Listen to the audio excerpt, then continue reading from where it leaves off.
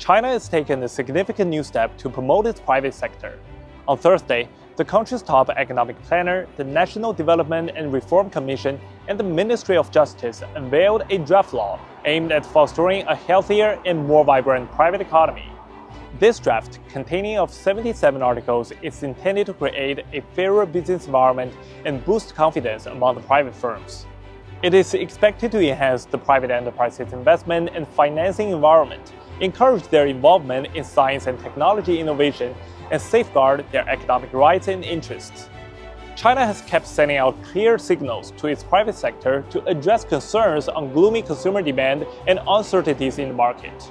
The most recent and strongest message was last year's 31 measures, which aims to build a bigger, better, and stronger private economy.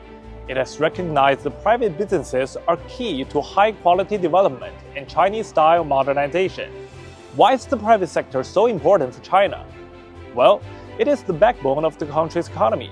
With 55 million privately owned enterprises and 125 million self-employed individuals, the private sector accounts for over 96% of all market entities in China.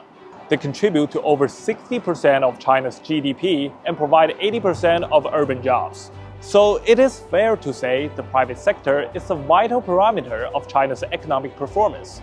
The newly proposed legislation is expected to help create a more stable, fair, and predictable business environment for these private enterprises.